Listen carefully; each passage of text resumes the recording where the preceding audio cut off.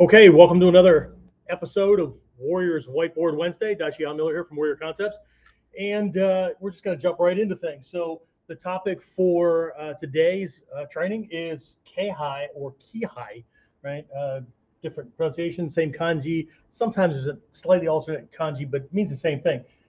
K or ki is energy, right? But it can also mean intent. It can mean mood. There's a whole bunch of things with it. But what we're really looking at here is intent, right? What's your idea? What's your agenda, so to speak? Okay.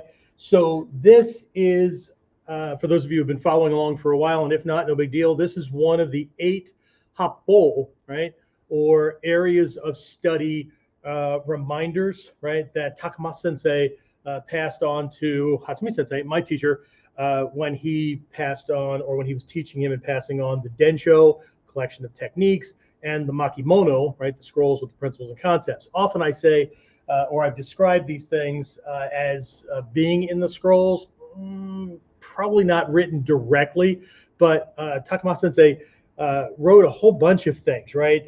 Booklets and little reminder notes and things like that he would send with Hatsumi Sensei after he came to visit, did a weekend of training or whatever, and then he'd head back home. Takama Sensei would give him these extra things. Not everything from this particular school, the Gyoko school, but things on how to govern a province, how to fortify or create fortifications and things like that. Things that if we're only looking at the Densho and we're only looking at the Makimono and we're not looking at the greater body of knowledge that was passed on, we're going to miss these things. And here's something else to consider. Not everything was written down. Okay. Depending on the people and how and what kind of person they were when they were moving along, right?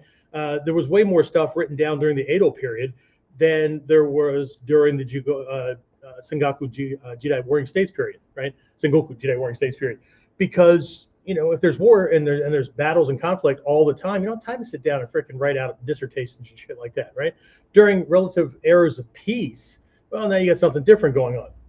Okay, so also we have to consider that a lot of these people, while they were educated in the heiho or military arts, they were warriors, right? They were very, very good with certain things. They had a lot of understanding. They could communicate it from teacher to student, that kind of thing. They couldn't read or write. Okay, so right, there's a lot of things that's there. There's another consideration that I don't think a lot of people think about. And that is that a lot of things were common sense to warriors, just across the board, right? So why the hell would you write something down that everybody understood? Okay, it's kind of like in our Mikyo, right, in our esoteric mind science stuff. There's teachings on karma and stuff like that, but or ways of looking at understanding how it works.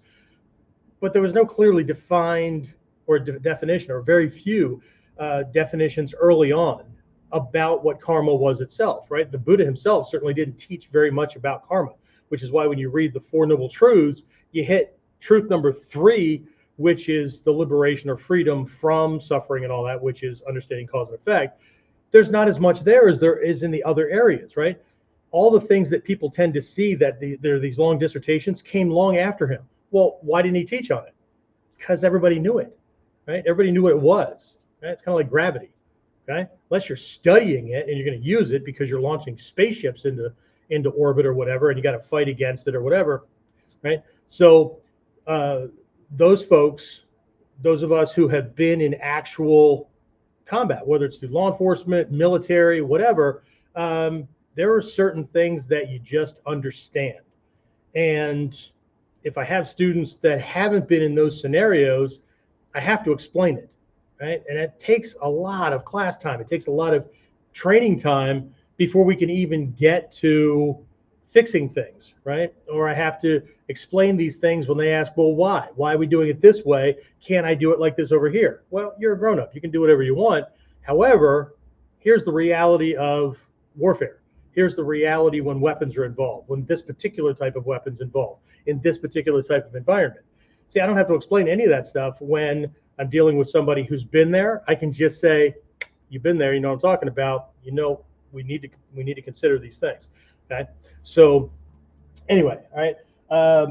So let me just jump into my notes here. Okay. Again, we'll start off with a problem, but again, we're taking a look at strategic use and hiding of intention during the session. Okay.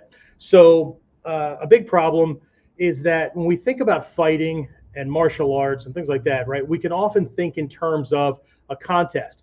We may not use the word, right? But what we're really thinking about is one winning, one losing. But are we thinking about killing the other person or being killed? I was in high school fights. They weren't the same as some of the little, we'll call them altercations, that I was in with trained killers when I was doing counterterrorism operations and things like that, right? My joke with a lot of folks, having been a military cop, is that 80% of the people that I arrested were trained killers. Okay, so those fights didn't go the same way, right? Those apprehensions and whatnot didn't go the same way. That a lot of things happen. Okay, and when we talk about intention, one of the things we have to talk about is what's your end game, right? We'll talk about that here in a little bit, but the idea of one winning, one losing, right? That's not the problem, because that's the nature of warfare. That's the nature of conflict, right? Both people are fighting for the same prize. Both are trying to win, right? The problem is when we think about getting to the ending using the same strategy and tactics, and often the same techniques that our opponent's using. Okay, we're doing the slugfest, right, or we're doing kickboxing or whatever we're doing, right? And he's seen it all before, right? That's what everybody does, right? And then we end up with a problem. Okay, so the focus in this kind of realm with this kind of thinking is on throwing more and taking more than the other guy, right? And we're hoping that we can do more and shut him down before he does the same thing to me. Okay. The problem is that most tend to think from the perspective of technique, right? So, but the warrior uses everything at his or her disposal to win, right? And the idea is to win as quickly, as easily, and with the least amount of wear and tear on yourself as possible, right? So, see, intention, right? What's the goal, right? If the goal is just to win the fight, or the goal is just to give it your best shot, right? I've had students that have come in who had lots of lots of fights under their belt, so to speak, before they came in, and you know, some are still here, some have gone on in the world, but usually somewhere in the process there's a transformation, right? And the transformation is one where they came in having a fight mentality that's like, I'm going to step up and, well, we'll see what happens, okay? And then leaving thinking, you know, I've gotten into fights with people never considering that this person might be trying to kill me, or might pull a weapon out in the middle of this fist fight or whatever, right? And so, one, I need to gauge what I'm willing to get involved in, and two, I need to learn to fight or learn to handle things in a way like a warrior, where my intention is to handle the worst possible scenarios, which is why our stuff is based on dealing with somebody with a sword or spear, right? Your body's profiled, all those kind of things, right? So luckily in the 21st century, not many people fight this way, which gives us a huge advantage because he's never seen it before. But it looks odd to most people because nobody does it that way, right? Well, why does nobody do it that way? Because people are basing it on one thing without ever considering that they might have to avoid an incoming stab or whatever. And I don't want to have to learn a whole bunch of techniques and tactics against different scenarios and then have to intellectually sort that out when it's coming at me. That's what I want him to do. He has to figure the thing out on the fly because he's never been there before, right? But if we come at it from the perspective of you know, it's a sword or a spear or something really worse coming down that center line, then in all honesty, everything gets easier by comparison. I'm not saying that it's easy. I'm not saying that life and death is easy and all that, but a warrior gives themselves the greatest advantage. Okay. And I'm going to mention this again as we go on, but every warrior that we read about, Musashi, all these guys, right, were products of their time. And I'm going to talk about what that meant here shortly. But people tend to fall into what's going on, and we're social creatures, so we tend to get socially influenced. Anyway, all right, let's just keep going. All right, so this idea of this slugfest kind of thing, right? So this is where contest-based fighting and hey-ho, that's not like hey-ho, not that. Okay, so hey-ho, military arts, martial arts, right? Most people, they equate martial with fighting, but the word martial implies warfare, right? Implies life or death, conquer or be conquered kind of things, right? This is not, and again, things change with time. I get it. But so does mentality. Mentality changes intention. I think how about if I spell that correctly? Just caught that myself. All right. Almost gave away something that's going to move in that direction. All right. So anyway, I could have just blew that off, and I didn't. Anyway, so it's where they tend to be different, right? So military or martial arts take many things into consideration to help with winning, right? So what are some of these things, right? Let's use this color, right? So some considerations under hey-ho, right? One is technology. Okay, technology. What the hell does that mean? Well, it could be armor. It could be weaponry, right? It could even be the clothing that we're wearing, right? We don't walk around in hakama, dogi, or kimono. We don't walk on wooden geta sandals. Most of us don't walk around on bare feet on dirt roads because nothing is paved. Right? We have cars. They, at best, had horses and maybe wagons, right? So technology of the day, right? Hey-ho takes into consideration tactical maneuvering. And when I talk about this, yes, there's a microcosm where we're kind of moving around and pacing each other, right? But there's a big picture to it, right? In the scrolls of the Koto school, it's called Kuraidori, right? So it's this idea of space and distance between varying targets and the environment and the surface you're on and all kinds of things, right? So how do we best maneuver with these kind of conditions going on, okay? So another one is in maintaining lines. And I don't mean like lines like maintaining lines. Lines of what, right? Lines of communication.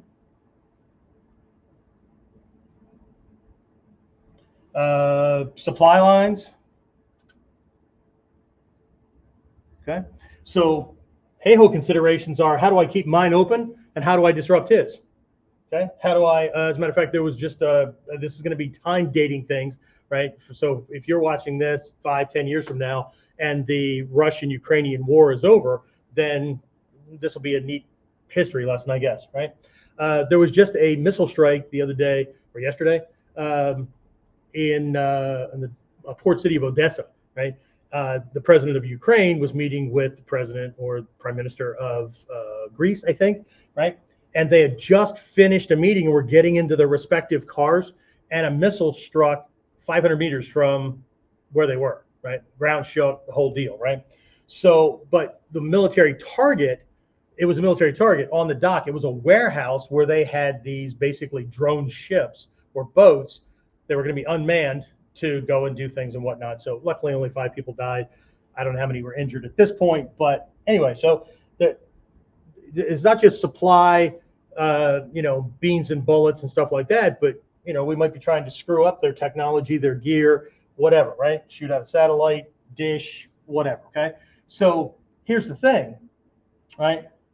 I need to know mine, but if I'm going to, and here's one of those common sense things, right? This stuff's not written in the scrolls.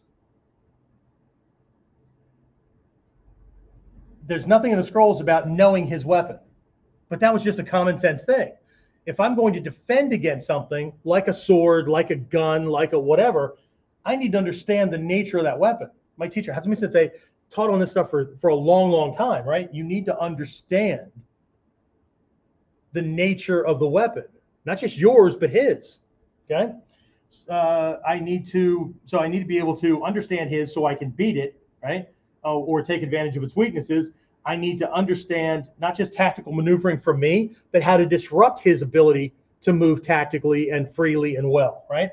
Maintaining supply lines, communication. Well, we're not on a battlefield per se, right? We're not a big army, but lines of communication. I need to keep the brain bucket from getting nailed too hard, because the more the brain gets banged around, the more screwed up the communication or the lack of communication that goes to the muscles. Things get slow, things don't work right, things get disabled, whatever, right? So, but I need to maintain mine while disrupting his, okay? And there's lots more ways to do it than just hitting somebody in the head, okay? Same thing with supply lines. Yeah, we're not in a battlefield, so we're not talking about getting food in and all that kind of stuff, but how are you breathing, right? Another one of the happo in this list from the Gyoko school is kokyoho, right? Proper breathing, right? Are you inhaling when you're supposed to be inhaling? Are you exhaling when you're supposed to be exhaling? Those kind of things. Are you not holding your breath? Whatever, right? And muscle tension, right? That will constrict the blood vessels that are carrying the oxygen to the cells, to the muscles, to the nerve and nodes, right? The lymph, just the lymph nodes, but the nodes in the nervous system, right? All that kind of stuff, right? So everything that's in a macrocosm, think battlefield, right? Now, what does that look like in a microcosm? Okay, a bunch of years ago, I did a commentary on Sun Tzu's Art of War.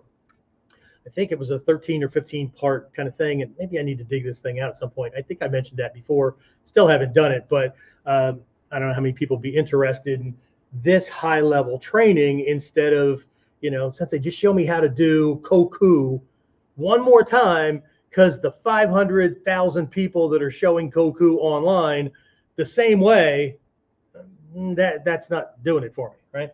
I don't know, but my commentary was a reprint of one of the translations that I have of each chapter, but then the commentary was translating it from battlefield, where there is a general overseeing an army, to a general overseeing an army, and translating those principles from macrocosm to microcosm. Again, it serves some of my students well, whatever. If you're interested in something like that and you think it might serve you, post in the comments of whatever platform you're on and let me know. And if there's enough, then maybe we'll take a look at it, or maybe I'll just do it as an ongoing series or something like that, or a closed door program. Depends on who and how and what. Okay. So anyway, there are these different considerations, right? Heiho also includes or involves strategy, which in and of itself is intention, right? Your end game. What are you trying to do? Okay. So we'll talk about that in a minute, right? Again, take a quick pause out here really, really quickly, just to ask you for a favor. Like and share this stuff so that you tell the algorithms, whatever platform you're on, that this stuff is liked by people and whatnot. That way they share it to other people who can use it. And if you want more and you want to be notified and stuff, make sure you click the subscribe button, or there might be a link someplace where you can jump over and get on our email list. That way you start knowing about these things or get reminders a day or two ahead. That way you can put it right on your schedule. Okay. Anyway, all right. So so again, Heiho involves this idea of intention. Okay. So what's important to understand is that this is going to be different. Well, actually, before we even go into intention, right? Before intention, these considerations, okay? These things here, right, are going to be different in every era, okay? Sengoku Jidai Warring States period, Meiji era, Edo, whatever, right? You can look up all these things, okay? Doesn't matter. The armor, the weapons, all these things, they're different, right? And as soon as one thing changes, okay, the grass and woven type armor that was worn way back when the dachi, this big thing, everybody confuses it with an oversized katana, except it predates the katana, and it wasn't as sharp, right? So this grass armor with maybe some wooden planks, tied into it and stuff like that, worked perfectly fine, okay? But then along comes the katana, cuts right through this shit, right into the body, whatever. What happens? Armor changes, okay? Armor changes, battlefield tactics change, posturing changes, all kinds of things, because you need to maximize use of the armor, and so you have to be more precise in the way you do things. Warriors study these things, okay? Because they're important, because we're talking about life and death, not scoring points or having bragging rights because you beat somebody's ass yesterday, okay? In the realm of a warrior, beat somebody's ass yesterday, you better be looking over your shoulder all the time, because they or their friends, and multiple of them, can be coming back, because there's this thing called vendetta and revenge. You don't have that in the sport arena, right? You got a lot of smack talking, but then every once in a while somebody does something bullshit but it's all, it's all fun and games till somebody loses an eye, right? And then it's just fun. Anyway, so let me get back to my notes here, right? So again, everything, this changes, right? So this is why I have a problem with people who use words like historical or classical or traditional, right? Because I want to know what part of history you're talking about. I want to know what era you're talking about when you say traditional, right? I want to know which part of classical are we talking about, okay? Because every era, Edo, Sengoku Jidai, whatever, right? Every era had several periods. Typically, there were 3 periods, okay, within them, right? Just borrow Edo for a second here, right? In the Edo period, right, there was an early Edo period, there was a middle Edo period, and there was a late Edo period, okay? And things were different within each of those eras, because each of those eras got farther and farther away from Sengoku Jidai, which is where our stuff comes from, right? The Warring States period, okay? Where there was this all-out vying for control of Japan. So there were skirmishes and battles all the time, right? People were either defending their territory or they were trying to gain territory, right? So it was fighting all the time, right? And I saw this in the military. The farther away you get from the people that actually had to do the life and death stuff, the more the ideas change toward making it easier for more people to do it. Easier, less considerations or whatever, because the people that are now teaching, they heard it, but like, my grandfather used to do it like that, right? My grandfather used to use this really, really low posture, that kind of thing, but we don't do that anymore. We're up here because we want to be lighter, we want to be faster, that kind of stuff. Yeah, but you're also not wearing the armor Grandpa was wearing. You're also not on a slippery, muddy, bloody battlefield like Grandpa was. You're on tatami, you're in tabi, you're, right? So again, ideas change because people weren't there, okay? And that's why in the military, after every major battle, after every major war, right, field manuals and training manuals are rewritten by people who survived that, right? They're not just rewritten and put in place, they're rewritten by people who were there, okay? Because the tactics have changed. Desert warfare is not the same as woodland warfare, right? I was a Cold War soldier, so I was trained in urban warfare and woodland, forest, mountain, that kind of stuff, right? Guys behind me, right? I don't mean behind me like World War II. I mean like behind me in age, okay? Afghanistan, Middle East, that kind of stuff, right? They're doing desert warfare. Uniforms look different, clothing, the boots, everything, right? It's all different, right? So, like, I respect it and I acknowledge it, but a lot of it I have a hard time relating to. Sometimes there's a glitch in my system because my training and experience runs into the modernization of things. I'll give you an example. In my day, we were using post-World War II, Vietnam era, and Korean War era equipment, okay? So we had deuce and a half trucks, we had the old M151 Jeeps, those kind of things, right? So That predated the Hummer, that predated a whole bunch of things, right? And so, and then we were also trained to identify enemy equipment, their vehicles, their planes, those kind of things. We were tested on these things, okay? Well, one day, just it's a summer day, nice and shiny. My wife and I are on some little trip, some little vacation, and I see these tan vehicles coming in my direction that my brain identifies as Eastern Bloc, Russian, or Soviet-ish trucks, vehicles. And I start thinking Red Dawn. Like very, very quickly, I start looking for insignia, identification, those kind of things. And I realize, holy shit. And then I do a quick search and whatnot and realize that all of our equipment has changed. And our equipment today looks like the shit that I used to send or be trained to shoot rockets at way back in the day. Okay. So we have to be careful, because if we're just thinking generally, better hope that he's thinking generally as well. Okay. Anyway, all right. So let's keep on going. Okay. So again, warriors that we think of were products of the respective era and periods, right? Okay. So the way they fought, the way they did things was based on the armor, the technology, all these things. Okay. But while this list tends to not change, I'm sorry, this list changes. Okay. Because the technology is going to change, which means tactical maneuvering, the battlefield environment. If I'm in a back alley, if I'm in a home, when I was a cop, I could be in a whole bunch of different environments, and I've got to, I got to be able to maneuver. But ultimately, they were all urban kind of things, right? But as a soldier, mountain, woods, those kind of things, right?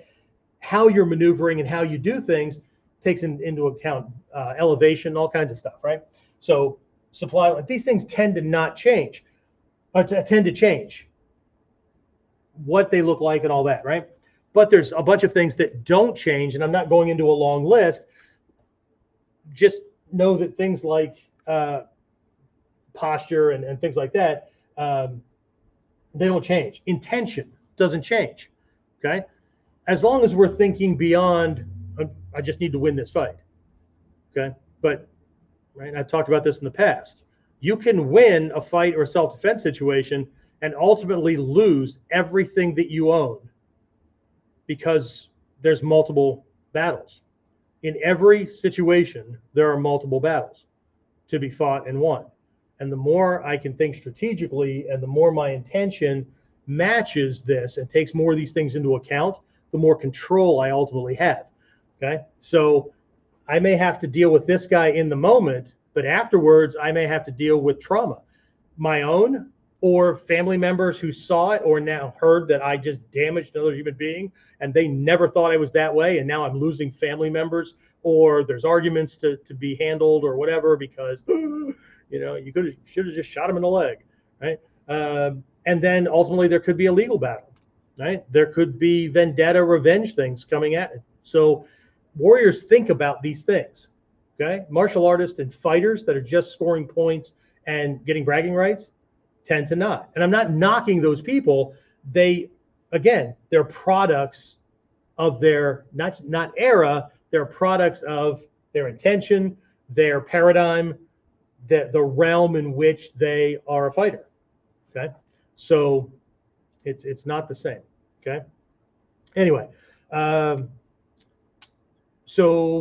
this one of these things that doesn't change is this Kehai, right? So again, Takuma Sensei transmitted to Hatsumi Sensei this stuff along with the Densho, the Makimono, the Gyokoryu, but Kehai, this is not a Gyokoryu thing. I mean, it's in Gyokoryu, but it's not just a Gyokoryu thing, okay?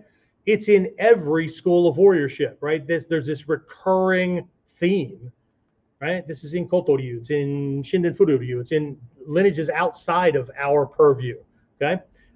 It's how we're going about doing things, right? So, but anyway, we can go into it a lot more deeply, and I've been covering it. I talked about this during this week's Kuden podcast. So if you missed that, if you're on YouTube, it's under the live tab. It's past Monday. We talked about luck, right? Let's see, I just did it for this Tuesday, no, not Tuesday's class, this Friday class, Friday virtual training. We'll be doing it. Anyway, all right, so what I'll be looking at today are two sides to this, okay? Two sides to intention, okay? In a inner circle class I just did with students last night, right? We looked at both of these sides, and then we ultimately brought them back together again, because this stuff is like it's like a mountain, right? There's many different ways to get to the top of the mountain. It's like there's these, we can see this hop bowl, these 8 areas, right, as 8 different paths, right? But ultimately, they're only covering one particular point. But the closer you get to converging at the summit, at the top of the mountain, the more they come together and interact and make each other stronger and affect the others and all that kind of stuff, right? So anyway, look, we're going to look at 2. We're going to keep it fairly high perspective, okay? So the first type of intention is overt, right? Just overt, right? It's obvious, okay? Now, ultimately, we want to do the second type, which is hidden. We want to hide our intention. But here's the thing, just like with not knowing his weapon, but somehow figuring that we're going to be able to defend against it, but we don't understand the nature of it, how it works, how he maneuvers it, that kind of stuff, right? It's really difficult to hide intention when you don't know how you produce it, okay? So overt intention tends to be, what we're talking about here is projecting intent, okay? This tends to be, at least in the way I teach my students, this is the early part of training, right? Where we're communicating to this guy that, look, you may win, but I'm not going easily, okay? And here's what you have to deal with, okay? So a couple of ways that we show intention through the training, right, is one is kehai, right? So the kehai I take up, right, the way I'm looking at him, that kind of thing, right? There's a lot of these things, right? So this way I'm looking at him, so I'm just going to put facial here, but this is like facial micro expressions, just put expressions here. That way somebody doesn't get all piggish on me. Anyway, so kehai, facial expressions, verbiage, right? Verbal, okay? What I'm saying, those kind of things, okay? And my movement, okay? My movement, right? Between my posturing and my movement, that's more like martial style, right? So anybody knows how to read that, okay? Can tell what I'm up to and all that. This stuff here tends to make it less physical, more heart, right? But together, what we're looking at here is projecting with body, mind, spirit, right? That attitude, that kind of stuff, right? So this is where, right, the feelings within the kehai, right? If you touch me, I will kill you, right? I don't want to fight, but if you come in here, I got something waiting for you, right? Whatever you throw, right? Ready for it. Let's go, right? That kind of thing. All these kehai have these things, but there's 2 sides to training, right? Because there's also ways to hide it. So when I tell my students, and I just shared this with a bunch of students today, Wednesday. So last night, right? In the beginning, we teach kehai, but kehai give a lot away because it shows where you're open, it shows where you're closed, all those kind of things, right? But a student has to go through this to learn proper structure. So when they move from shizen, when they move from this natural or kind of this kind of offending thing that's not showing a lot, when they go to it, their angle's right, their distance is right, the structure is right, the posture is strong, right? But again, here it gives it away. Facial micro expressions, right? It's kind of like wearing your emotions on your sleeve, okay? I'm letting this guy know I'm pissed off, okay? Or I'm smiling, right? Please come in here, right? I might even say that, right? Dude, it's been a day, so by all means, let's do this, okay? Whatever, okay? The way I move, okay? the movement of my system, right? If I'm Taekwondo, I'm going to be up with the balls of my feet. My legs are going to be prepping to kick. Body's going to be held a certain way. Boxers differently. There's that roundedness to the shoulders. The hands are in there for cover. The lead toes turned in. That knee and hip assembly are positioned a certain way. That's different from a Thai boxer.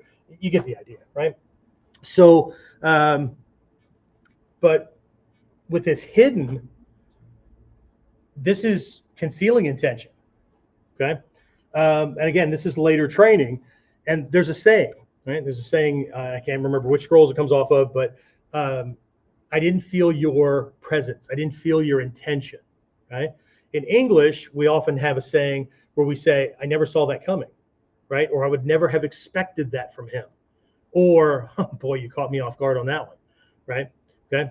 But if we know what people look like when they're being sneaky and all that kind of stuff, then you go, see, I know what you're up to. I don't know what you're up to, but I know you're up to something. So how about if you just back off? Okay. So we know when we do these things, okay? We'll be looking at this hidden side. That's going to be the focus for this Friday virtual training that we're doing 2 days from now, if you're within this week. Okay. If not, you'll have to hope I put it out in the wild somewhere. Anyway, but the idea with this, well, before we look at the hidden side of things, we need to understand it, right? Just like with the technology, just like with weapons, right? Before we can hide things, we need to understand how to project it. But we'll talk about this toward the end. Both of these are necessary because we don't know who we're going to have to deal with, okay? And this might be exactly the thing that we need, right? We'll talk about that in a minute, right? Same thing. Once we understand it strategically, and once we understand what the intention is and how that matches the unique situation that we're in, then we can choose overt or hidden. And even if we're doing overt, it might be hidden. Like I covered with my students last night, ultimately, we can be doing things where there's something going on where, well, I'll talk about that in a minute, right? There's a part of our art where it looks like, but it is, okay? All right, so anyway, lost myself in my notes here. Need to understand it. Okay, so this is early Kehai training, right? Understanding how to project intent, I should be able, with a beginning to intermediate student, especially intermediate students heading towards Shodan and stuff like that, when they're taking up a Kehai, I should be able to feel their intent from across the room because they're not doing Kehai. It's not a stance. They have become the Kehai. They've become Ichimonji. They have become Doko, right? They are that intent. They are that feeling, right? They're projecting that, right? Otherwise, it's just a physical stance, okay? And if it were a physical stance, we would call it a dachi. It's not dachi, it's Kehai, right? Anyway, so we need to understand that with this projection of intent, with this, the word in Japanese is iki, right? Which is mental intention, okay? To think about fighting, to think about attacking is attacking, right? Which is something that's necessary when we're approaching the 5th Dan test, okay? People call it the blade avoidance test. No, okay? We're picking up on saki, right? This kanji for ki, okay? Intent, intention, idea, agenda, that kind of thing, right? Saki, right? It's often translated very nicely. It's the force of the killer. What the hell is the force of the killer, right? Saki is murderous intent. It's not the intent to bonk you on the head, right?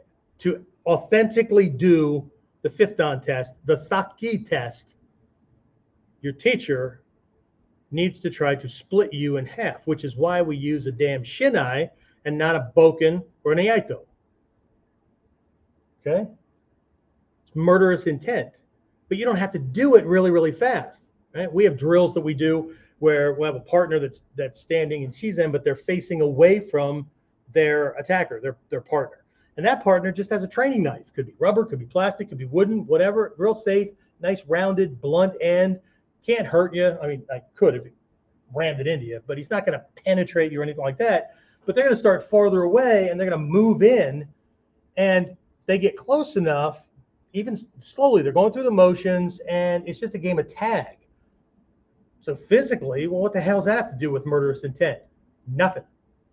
Okay? It's an action to help this guy with the knife run visualization and intention in his head, visually seeing this knife plunge into this body, blood gush from the wound, right? This partner go down, this murderous rage that they're running through, because as they run this through their head, and this iki is present, the muscle tension will be there, right? The palms will start to sweat. This is what we're helping our partner who's standing in Shizen to pick up on. And the drill is safe, right? As soon as they pick up on it, they just do this. And if they're right, their partner will tap them and they'll change roles or they'll find another partner or whatever, right? Okay. If they're not right, if the partner hasn't even started yet, they're still standing back here and this guy's up here going, okay. He's in the process of learning something really important.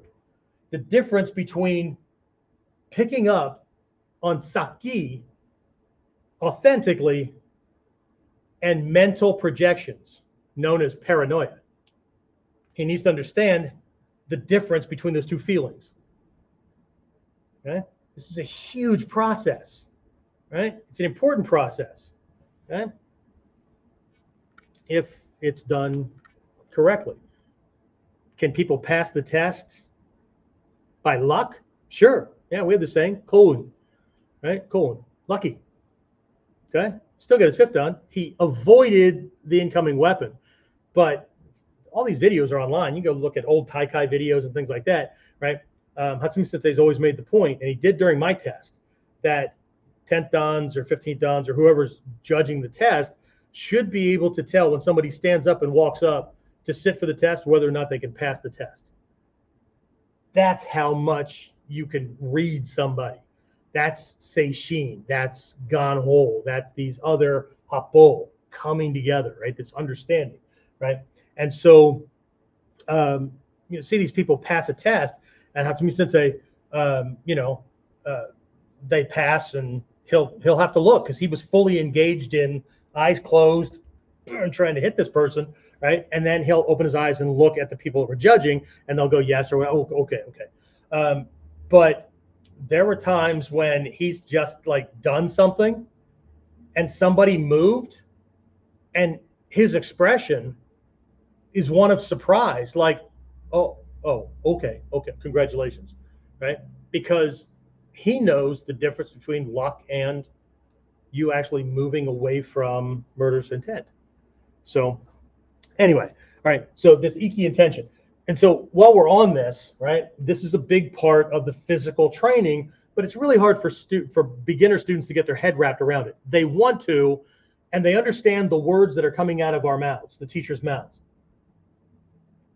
I was this way too, okay? But when we say relax, when we say, do these things, right? But there's only so much relaxation going on. It's actually a balance between relaxation and tension, those kind of things, right?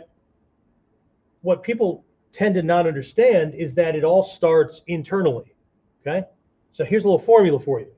Intention naturally creates tension, mental, physical, and emotional.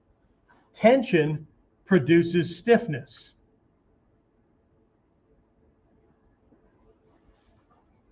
Short-circuiting things, right?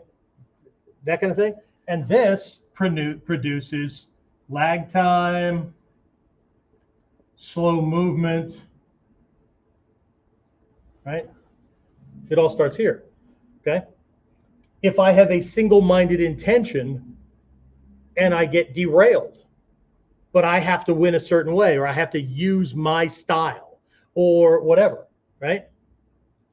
Just had somebody the other night doing a test, and the goal was their partner's going to throw 2 punches. So, okay, nagash, and then this is an opportunistic drill. So after that second okay, nagash, whatever's in front of them, they're supposed to tag unless there's nothing, in which case they back away, right?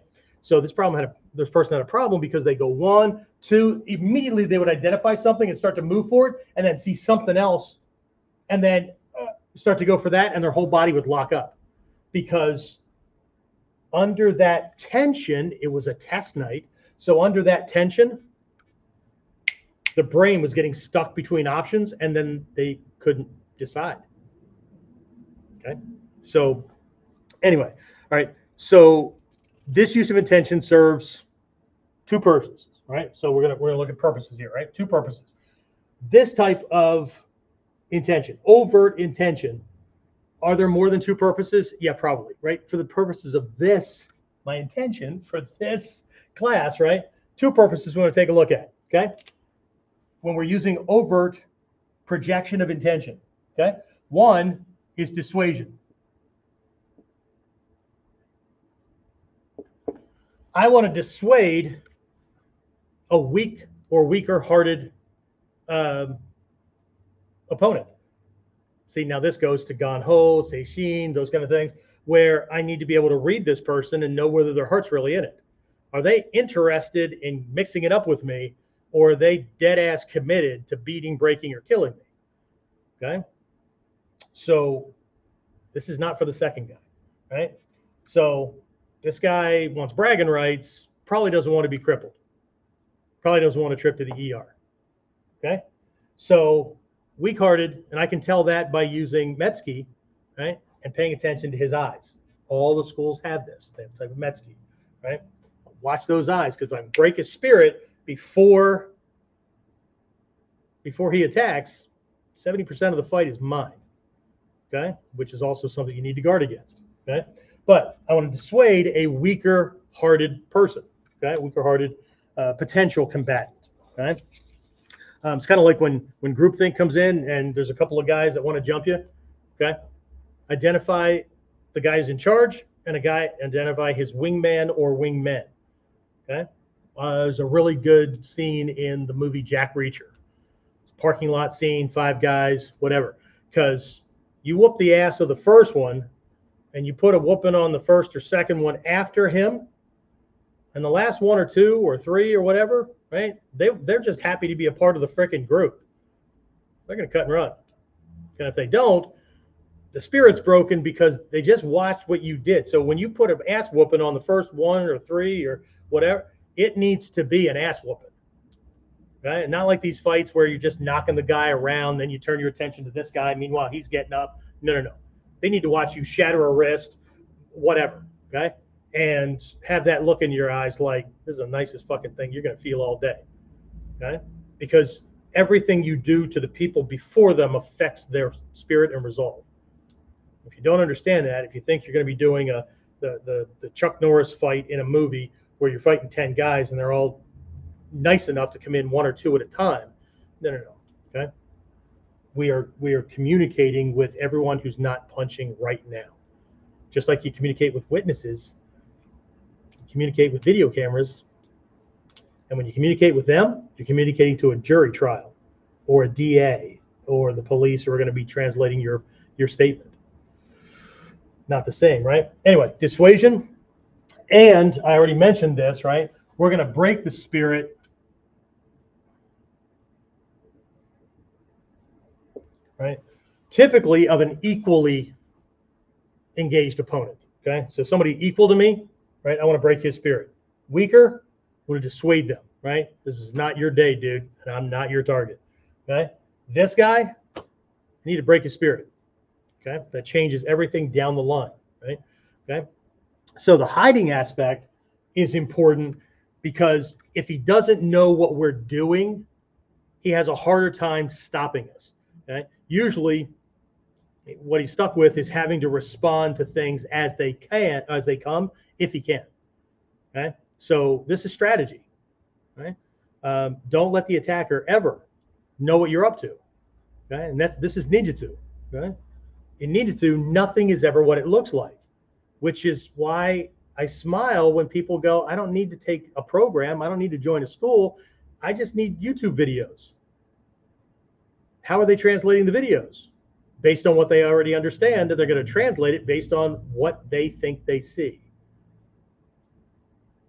So anyway, so here's the thing, right?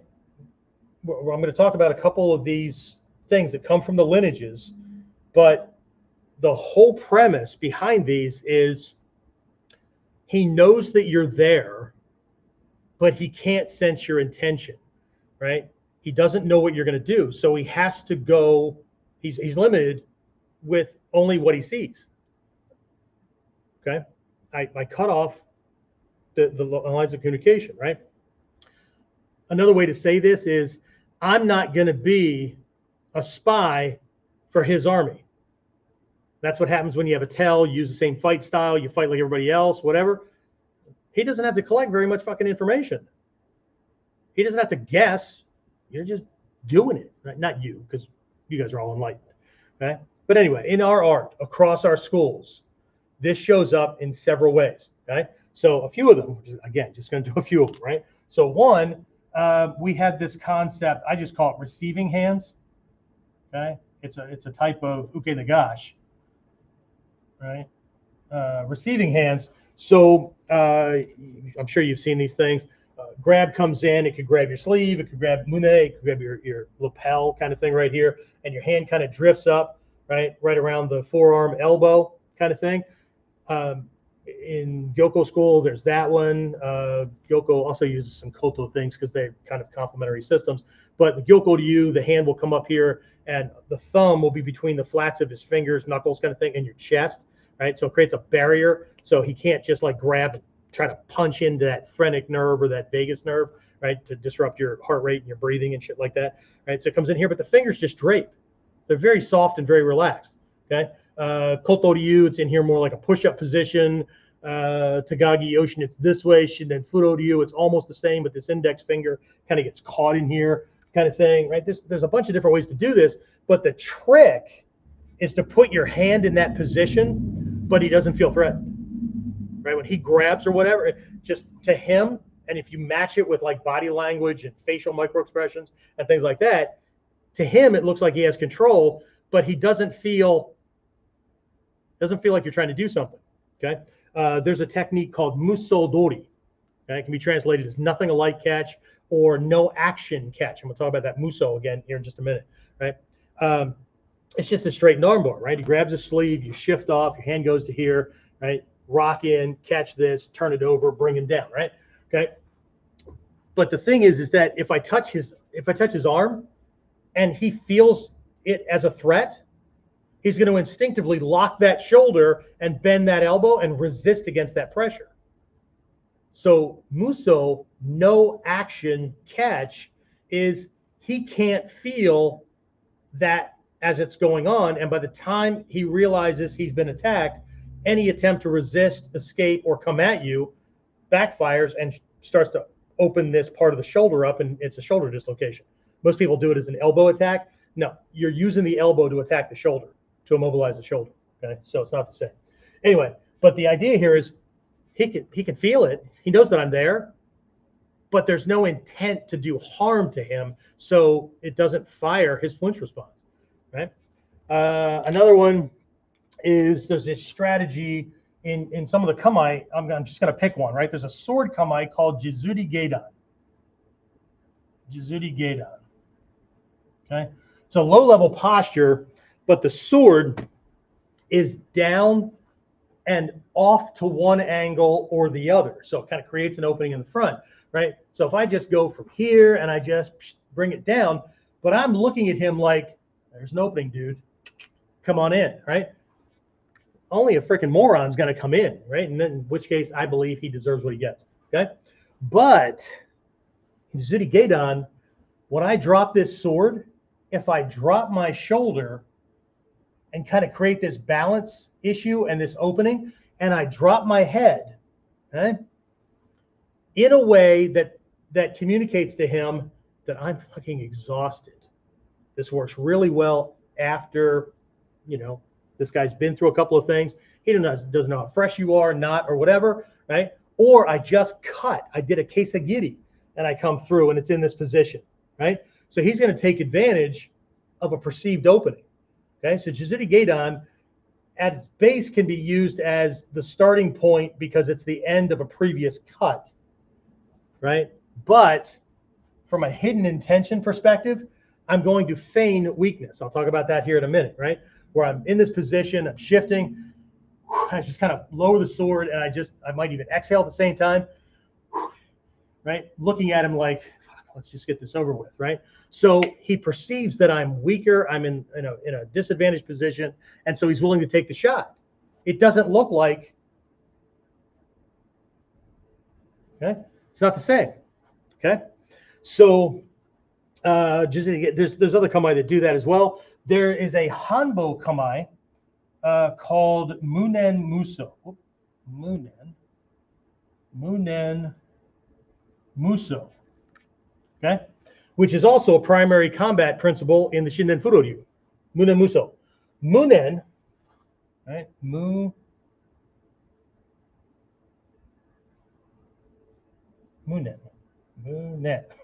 Munen means no thought.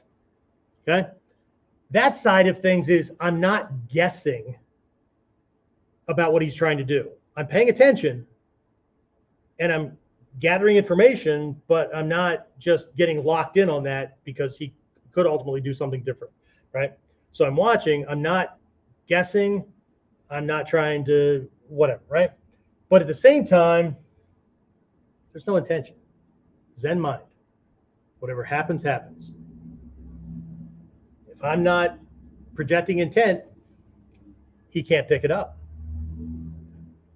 If I am projecting intent, my body will tell. My body will show. My eyes will shift. My jaw will clench. My brow will drop. My hands might start ringing on the sword, whatever, right? Muso means no action, okay? So this one, generally speaking, the whole thing is neutral. Just neutral. This is mental, this is physical, but they're ultimately tied together, right? Munen, no guessing, right? Muso, no tells. There's no physical tells to give this guy something to read, okay? And then ultimately we come down to this principle of Kyojitsu Tenkan. Kyojitsu, truth, right? Tenkan, to juxtaposition, to switch. Kyojitsu Tenkan Ho is the method of juxtapositioning truth and falsehood. Now that's when everything starts to double back, because it might look like I'm violating the Muso and I'm giving tells, but if I'm doing ninjutsu correctly, anything that I'm doing to give him an indication of what's going to come next, to give him his plan, is ultimately wrong. Okay? I had an ex-wife. Students used to say, man, he's unpredictable. My ex-wife would go, no, he isn't. He's absolutely predictable. They go, really? What's the secret? She goes, it's easy. Whatever I think he's going to do, he's going to do something else. Well, what is he going to do? I don't know. I just have come to find that whatever I assumed isn't the thing. Okay. So anyway, right? So I guess I was predictable in my unpredictability, but I'm still, their starting point is always, I have to wait and find out. Okay. I have to wait and find out. So Kyojitsu Tenkan takes these things and starts to flip them and combine them so that you're even beyond, am I using overt or hidden? Well, okay. So that's where we go from the kamae of the heart in the early stages, kokuro no kamae, kamae of the heart. I'm presenting what I feel, what I'm intending to do to you. And we flip that to kage no kamae. Kage no kamae, hidden, ghost kamae, right? Which means that whatever kamae I'm taking up with my body is to get your processes and to control your perceptions, right? But the kamae I'm actually in is in here, okay? So it's not the same, right? But so the principle of Kyojitsu Tenkan, right? Here's just some suggestions. If you're the weaker, right, feign strength, okay? If you're good at grappling, move around like a puncher or kicker. You don't have to be good at punching and kicking to learn how to move around like a good puncher kicker, right? Same thing. If I'm good at punching and kicking, then move around like a grappler, Okay, because I need to get him thinking in one direction, and then so he'll come in a way where he thinks he has the advantage. See, ultimately the idea is to get things to be done quickly, easily, effectively, efficiently, the least amount of wear and tear on you. Okay, not 2-minute bouts, not 5-minute rounds, not okay, done. Okay, that's a warrior's ideal. Again, I mentioned the Russian-Ukrainian war, right? Russia thought that was going to be an easy take 2 years ago. They're a much, much bigger freaking country. What the hell? Okay. Right? Anyway, I know lots of people are coming to the little guy's aid and all that kind of stuff. Anyway, back to Kyrgyzstan, right? So if you're dealing with a stronger opponent, feign weakness. So when he comes in, then go strong. Okay, that kind of thing, right? So the goal of all this is to ultimately give him nothing, and when he comes, take everything. Okay, that is the difference between a warrior and a martial artist or a fighter who's trying to win a match.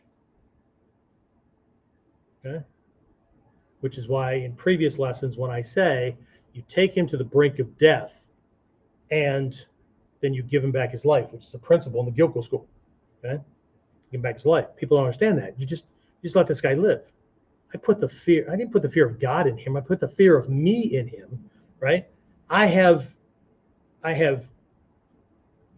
given him back something really, really precious.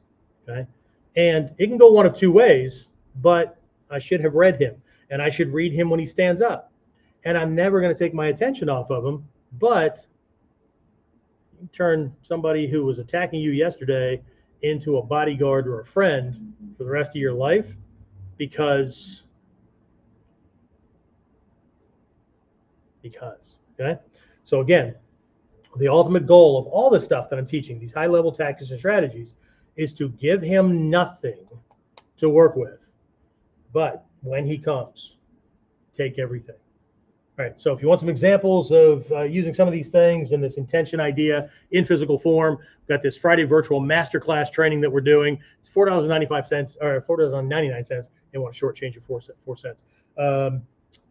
US, we've got it coming up this Friday. If you go to that link, it's already set up right now and get your spot reserved. There's only 20 spots because I need to handle class students and virtual and be able to answer questions and all that kind of stuff. So that's pretty much my limit. So if you want in, there's your opportunity. If not, well, then as always, I've given you plenty to add to your own training. And yeah, you can do what you need to do. And hopefully I'll see you again next week on Warriors Whiteboard Wednesday.